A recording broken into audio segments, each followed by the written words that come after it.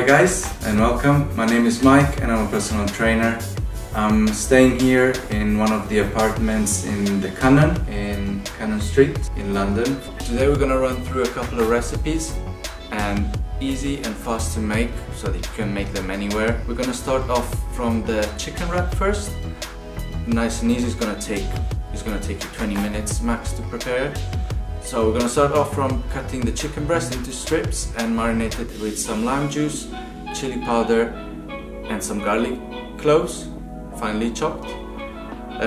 Leave it to rest for half an hour. Then in the meantime we're gonna wrap in tin foil 2 peppers and put them to roast in the oven, 200 degrees for 10 minutes.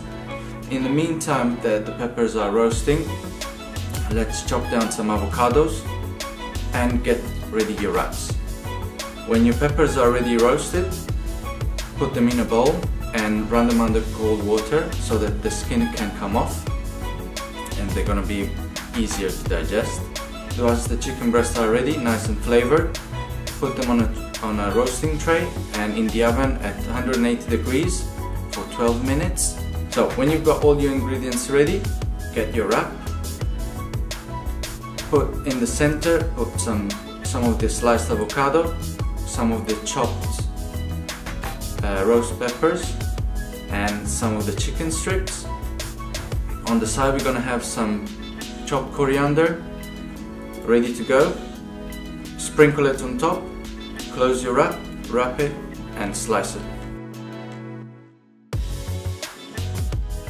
So the next dish I'm gonna prepare is a squash and feta salad.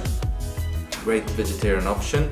So we're gonna start off peeling the squash with the potato peeler, cut it in half and de-seed it with the spoon and then cut it into wedges.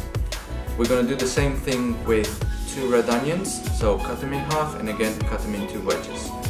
Put them into a roasting tray, sprinkle some salt, pepper and some garam masala and mix it all together with some olive oil. Put them into the oven at 200 degrees for 15-20 minutes until they're golden brown and nice and soft. In another roasting tray we're going to put some pumpkin seeds and some fennel seeds to roast as well, so to bring up the flavor. Once the vegetables and seeds are ready, we're just going to take them out, mix them all together, sprinkle some crumbled feta on top and sprinkle all the seeds on top. And that's it, your salad is ready.